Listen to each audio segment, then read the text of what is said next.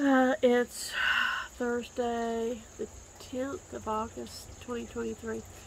This is probably the most depressing video I've ever done. But it's about love and loss. And we all have loss. The longer you live, the more loss you suffer.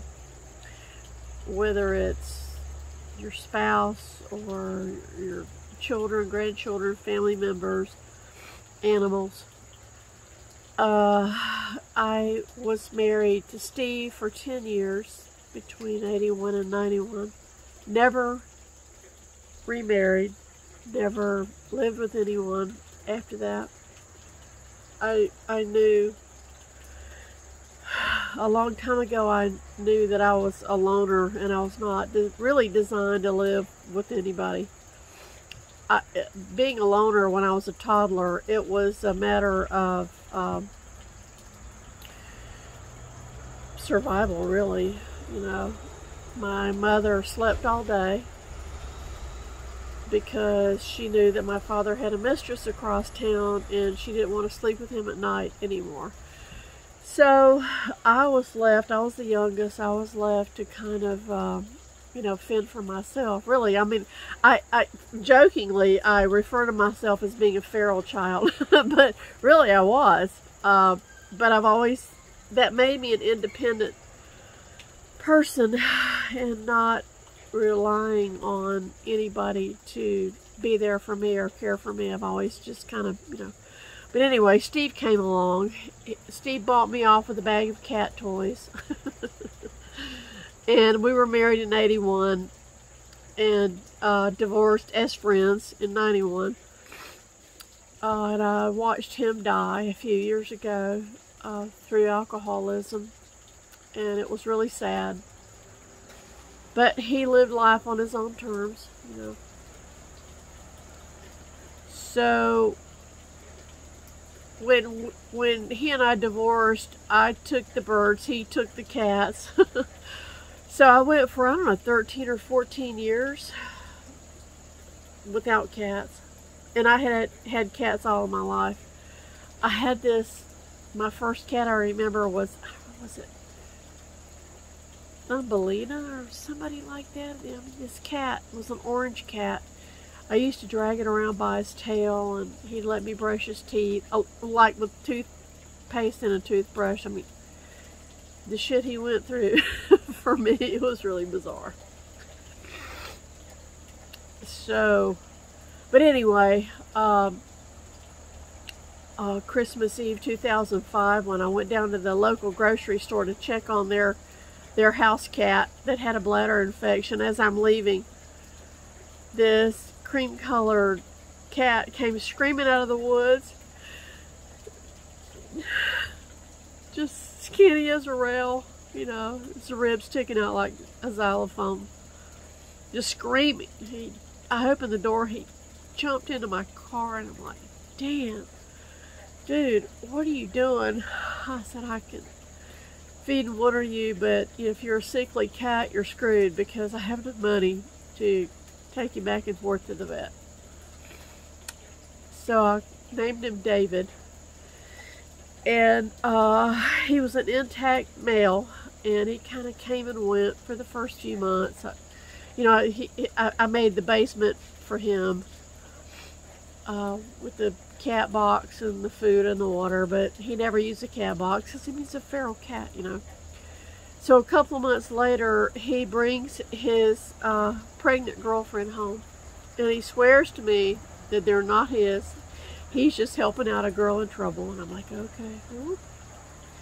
So she has the first batch, and they were all feral. I tried to socialize them, and she would drag them out and take them to all these different places, and only a few of those survived. And about 6 weeks later, I hear, "Meow, meow, meow," and then I look outside, and David, and I call her Mommy. Her name, but her real name was Hermione Farthingale.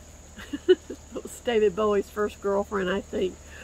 But anyway, they were having sex, so I ran to get the camera, and by the time I got out, he was done having sex and was smoking a cigarette. Anyway, 63 days later, she had another batch of babies. Anyway, I ended up with 8 kittens, plus Mommy and David.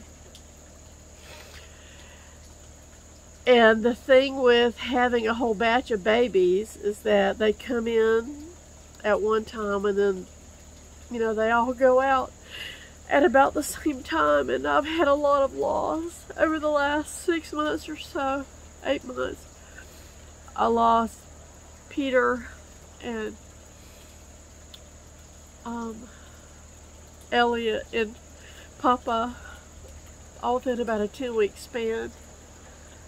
And then I had 2 left. Mommy and Mommy and Lewis, I think, got eaten by coyotes, but that's another story. But so I had 2 left, and then we finally lost the battle with Choo Choo yesterday. She'd been battling this upper respiratory thing for about 6 months. She'd come and go, and I knew the time was coming when she would quit eating, and I spent a shit ton of money last month trying to keep her alive, and it worked for a while, but then, you know, it just didn't work. And she was put down yesterday, so I'm down to the last of the litter. And oddly enough, it's the daughter that David fathered. You know, it was the Christabel, my dilute calico. And I brought her in last year, about 1.5 years ago, really, after she was gone for 3.5 weeks, and came home with multiple fractures in her back leg, so I had to have her leg taken off. Made a house cat out of her, and she, you know, she used the litter box for a year, but now she's senile, and now I have to keep my hallway lined with pee pads. So she's got the largest litter box in all of kittendom, but that's okay. It's okay. I don't care. It doesn't matter, because she loves being in my lap. And when I touch the tan fur, I know it's David, and I still have a connection through Christabel with David. And David is the cat that I send to the bridge for anybody that I see on my page that loses one of their fur babies. I miss him so much, and I'd really give anything to have him back, but he has an important job now. So I've got one 18-year-old kitty left, and I've got Bob, who's 11, and I've got Daryl, who's 10. And you may hear Artemis calling in the background. She's 26, my auger buzzard, and she's starting to decline. She's got a cataract in her left eye, and she's having trouble seeing, and it probably won't be much longer for her, but, you know, you just have to love whomever you have in your life. You've got to love them with all your might and do everything you can for them while they're here, because once they're gone, you know, all you have left are your memories, and we'll never get them back. You know, your memories live forever. But the other thing you have to do is you have to fill that hole in your heart. You've got to spackle it with another life form, whether it's another bird or another cat, or what, you know, whatever your animal choice is. You can't stop loving. That's one thing that I learned from my mother, but in the reverse way. She had a Chihuahua named Chico